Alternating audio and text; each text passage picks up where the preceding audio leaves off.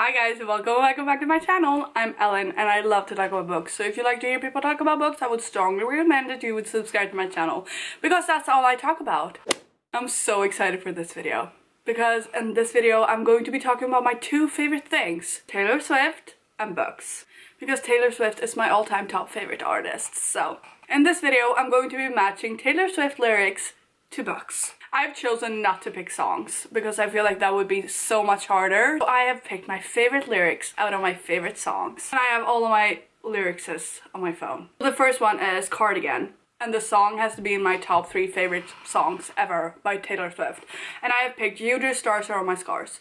You drew stars around my scars. And I have picked Mile High and the Right Move by Liz Tomford. I love these books. I love the entire series. Also Caught Up, but I haven't chosen that book for these lyrics, you know? The first book is about Sanders and Stevie. Sanders is this professional hockey player. My favorite trope is in this book. Reformed playboy. And Stevie is a flight attendant for the team's private plane. And you know, Stevie has all of these insecurities. She doesn't like her body. She's plus size. But she has always been insecure about that. And then she meets Sanders. And she's like, no, boy, no.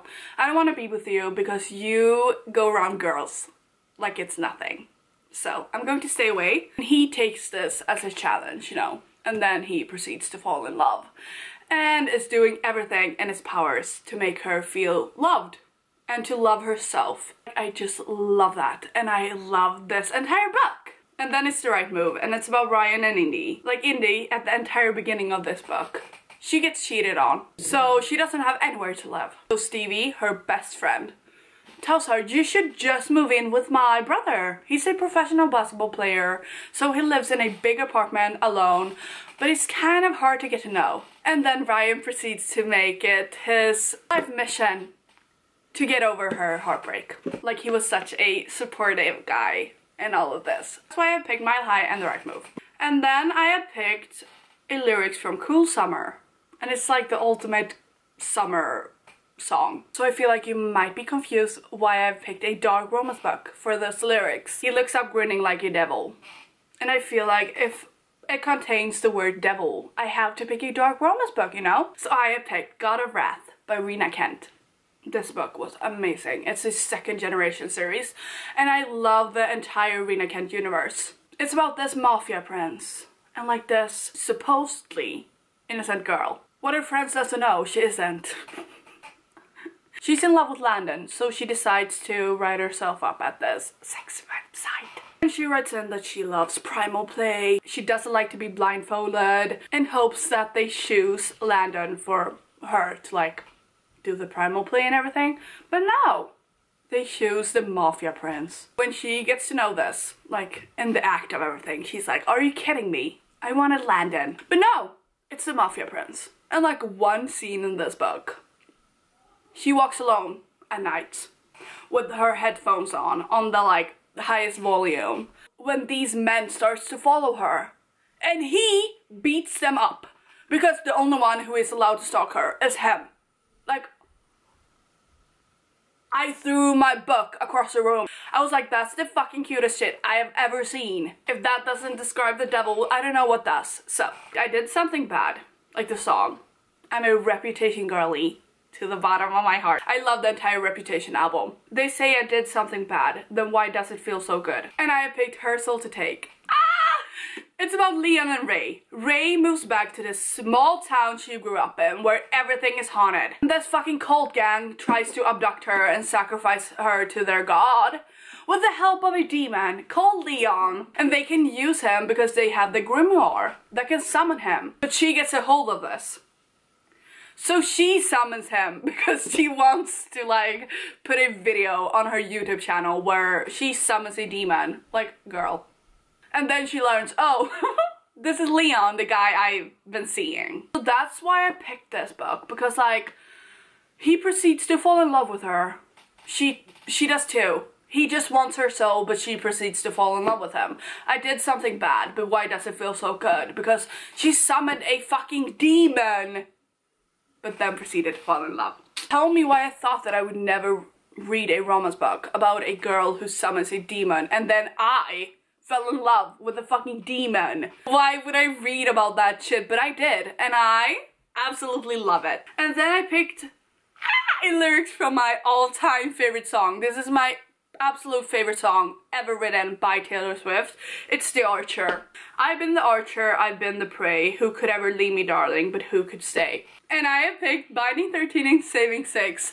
These books are about two siblings, Joey and Shannon, who's grown up to hell. They've been through so much shit. Shannon has been bullied her entire life, so she changes schools and meets Johnny, her fucking soulmate. I'm in love with Johnny. There's no better book friend than Johnny Kavanagh. And then there's Joey, who's always been through so much shit. Like, he struggles with abduction. No, he struggles he struggles with addiction. And these two siblings has not been having it easy. Like, they grew up in a abusive household. So trigger warning, this is about parents who is abusive. And then they just meet their soulmates. Johnny and Effie don't have words to describe the love I have towards these books. Like, they're amazing, they're everything, and then some.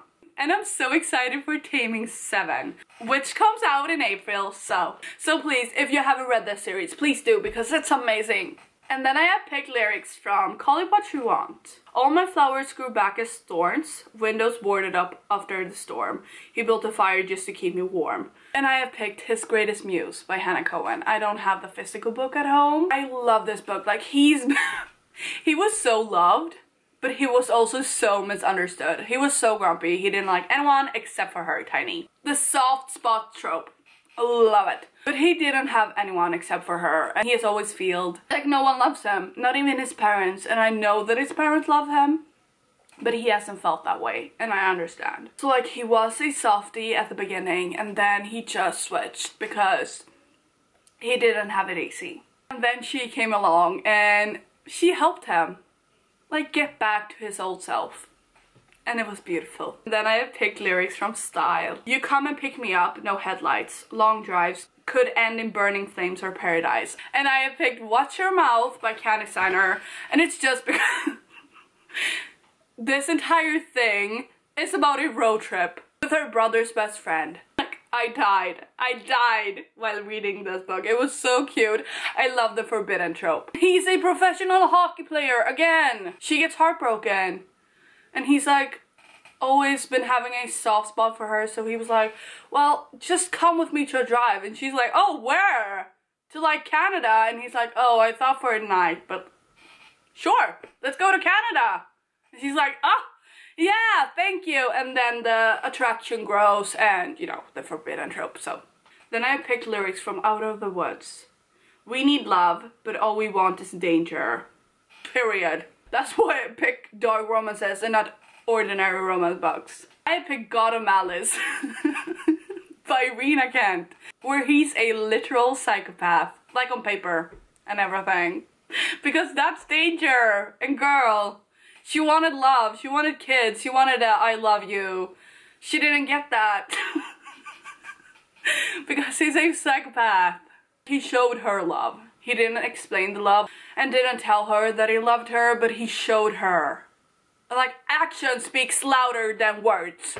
And please, please, please check trigger warnings, because some of you might not enjoy this book, but some of you will eat this shit up like I did. Then I picked You're Losing Me. And all I did was bleed as I tried to be the bravest soldier, fighting in only your army, front lines, don't you ignore me. And I have picked The Serpent and the Knight of Wings.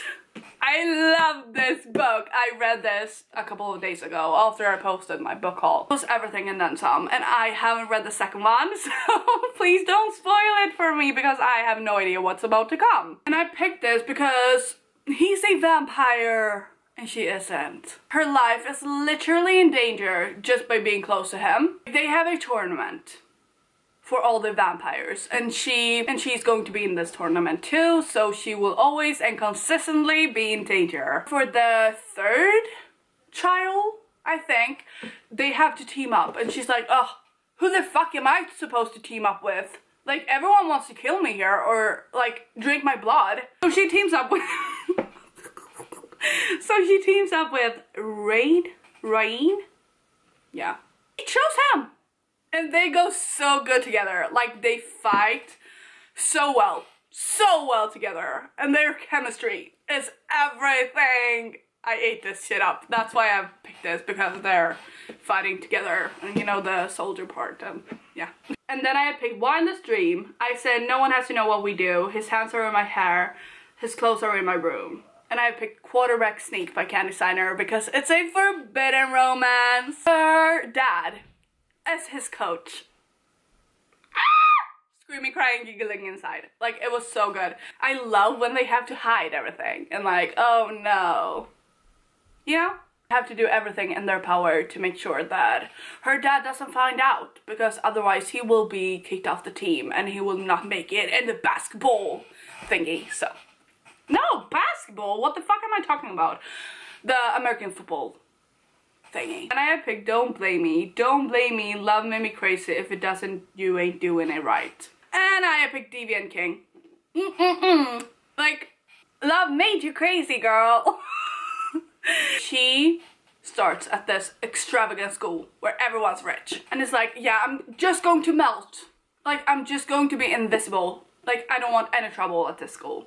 And on the first day, she meets Aiden at the football field. And he just pushes her up against the wall. And it's like, basically, I'm going to make your life a living fucking miserable hell. And she's like, what have I ever done to you? This couple has 3 bucks. So, like, yeah. Like usual, she proceeds to fall in love with him. And I thought that made her crazy because it's a bully romance.